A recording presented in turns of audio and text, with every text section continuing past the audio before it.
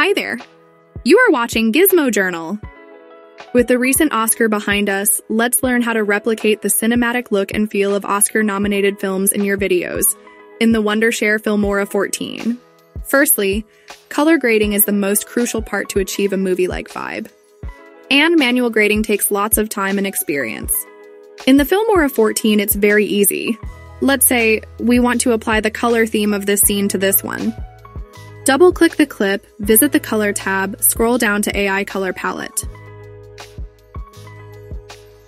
In this new window, the left slide is the reference frame, and the right slide is the target clip with preview. So, in the reference window, move the playhead to the frame of the film you want to replicate. With the help of AI, a color palette will be generated, which you can use later. You can choose the reference frame from the timeline, as well as you may upload a clip from your computer. Let's now click Generate. There. The color theme of the right preview frame is changed.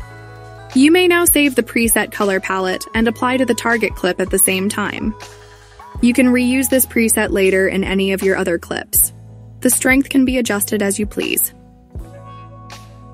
To prevent any unnatural skin coloration, you may control the amount of this color theme to be applied to the face and other bare skin areas.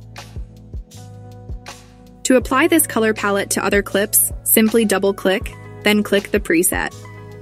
Now let's have a look at this clip. To manually color grade your videos, there are tools for experts. The color wheels can be used to control the highlights, midtones, and shadows. Choosing a warm color tone can dramatically add cinematic feel in your videos. Also tweak the color curve. And here you may adjust the hue, saturation, and luminance for your custom cinematic look. There are preset color themes available which you may check. If you are shooting with cine cameras and LUTs, which retain the most details and easier to color grade, there are presets available for that particular LUT for one-click color correction. Now, if you are not a pro in color grading, there are cinematic filters you can find in the filter section of the Filmora 14. There are ready-made film-based filters available like Mad Maxim, Joker. This has dramatically changed the look and feel of the video. There are many more cinematic filters available, with the perfect color tones for that movie look in the Filmora filter assets. You can convert your regular videos to black and white films, or add cine noise.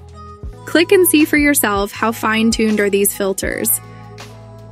This Cine Gold filter is so nice. Drag and drop on the clip to apply. You can control the effect opacity as well, which is very much needed. Protect Skin Tone option is also available here.